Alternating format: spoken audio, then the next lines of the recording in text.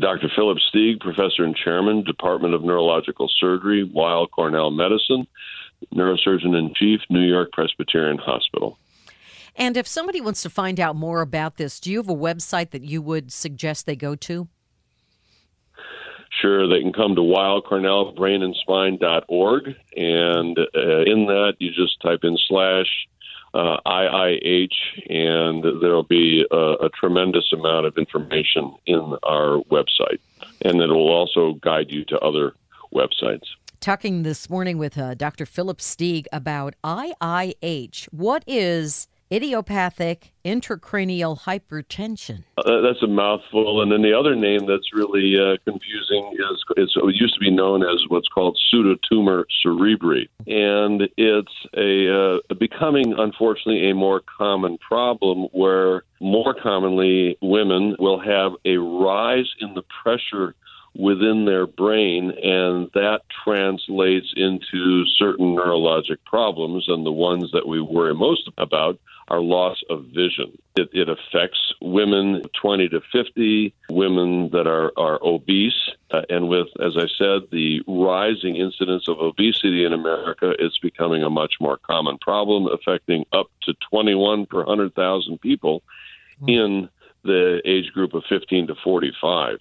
Talk about the symptoms of IIH, if you would. You mentioned blindness. Well, patients are going to come in. Most commonly, they will start with headache. The neurologist will work them up. They'll get a CT scan or an MRI scan that shows that the fluid chambers within their brain are normal in size. But then they eventually will start complaining about worsening vision, and over a long period of time, then that pressure that is building up within the brain is transmitted to the optic nerve, your vision nerve, which is connected to the brain. And when the doctor looks in your eye, they can see some changes in the optic nerve, and immediately their attention would be drawn towards the diagnosis of idiopathic intracranial hypertension or pseudotumor cerebri. Vision loss and headache are the two major things that the patients are going to complain about. And maybe tinnitus. It's a ringing or a whooshing sound in their ears. I was just going to ask about that. Is it believed that obesity does play a role in causing IIH? They certainly seem to be linked. This is much more common. It only occurs in about 5% of men, and obviously we know that there's an increasing obesity component in the male population as well. So there are obviously other factors that play a role in the development of this disease. I think one thing that we can talk about is birth control pills. Birth control pills have an impact on your blood coagulation, and as we're going to talk about, one of the treatments for this disease is blood clots forming within one of the major draining veins of your brain, and if we treat that, we end up treating your IIH.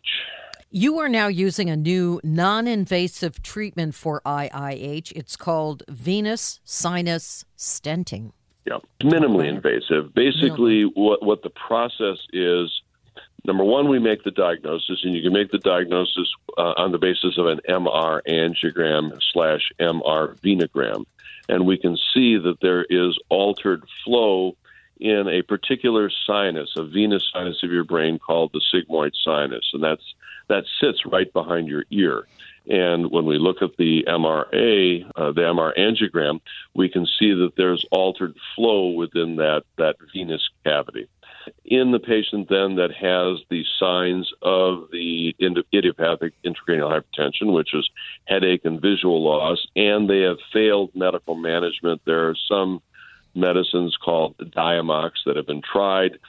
We can also do lumbar punctures to see whether the patient gets better.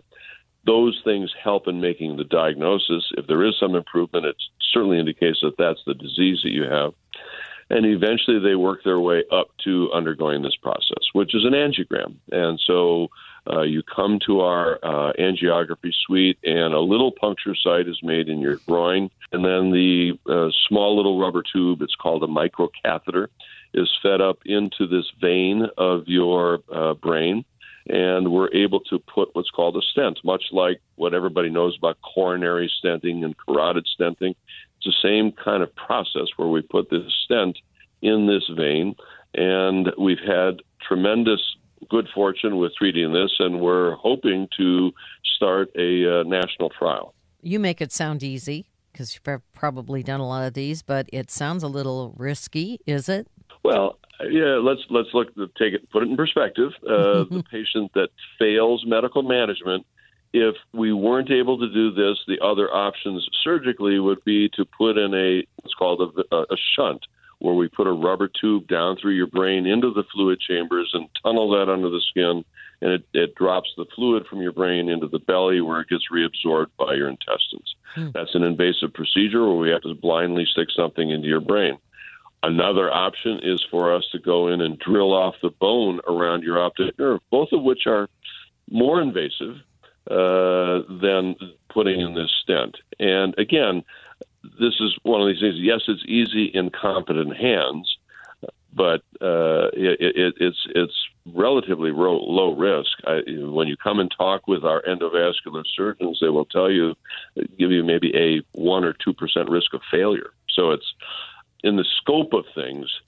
Yes, it's serious. Yes, we're manipulating around your brain. We understand that, but overall, the risk is low. Is this treatment widely available yet? Widely, I would not say yes to. I think that it's certainly becoming more accessible as people are learning about our success with this. Like I said, there hasn't been a large-scale clinical trial on a national basis. I would like to get Dr. Patsalides, who created this treatment paradigm, to start running that type of a trial so we can show that it's of benefit to these people that really it's a miserable life. I mean, if you can imagine chronic headaches, loss of vision, on top of the obesity problem, it makes your life pretty miserable. If a person would lose significant amounts of weight, would this reverse IIH? It's been shown to be helpful. The medical management that I referred to earlier is, yes, weight reduction, certainly making sure that the patient is not on any medications that induce blood clotting. Then we can also try the medications, like I said, Diamoct, which has this, it basically reduces the production of brain water. So there's lower incidence of, or a lower amount of water, and thereby the headaches are going to be reduced and the pressure is reduced. What about the side effects from venous sinus stenting? There really are none. Again, it's very much like the coronary stents. I mean, I'm sure you know hundreds of people that have had stents put in their coronary arteries, and they're walking around fine. I mean, it's a transformative therapy that carries, if done well, done safely, in competent hands, carries a very low risk. I was going to ask earlier how severe the symptoms have to be before it's wise to seek an expert, but it sounds to me like it's difficult to even live with those symptoms for long. You would almost be forced to see an expert. Yeah, the headaches are pretty unbearable. And then if a person fits the profile, we're certainly going to start looking for the blood clot in the sinus. I mean, clearly headaches are more common than idiopathic intracranial hypertension. That being said, if you fit the profile of being obese in the fertile ages and female, and if on top of the headaches you're complaining about visual symptomatology, our antennas go up pretty quickly. After the stenting procedure, doctor, would IIH recur? It's in our experience, we haven't had any trouble. I mean, the patient is put on some mild blood thinners after the stent is in place. And again, fortunately, we haven't in treating, I think we've treated over 90 patients now. The results have been superb. Any success stories really stand out from those 90 who you've treated? I think an example of, we talked earlier about the association also with the whooshing sound in the ears.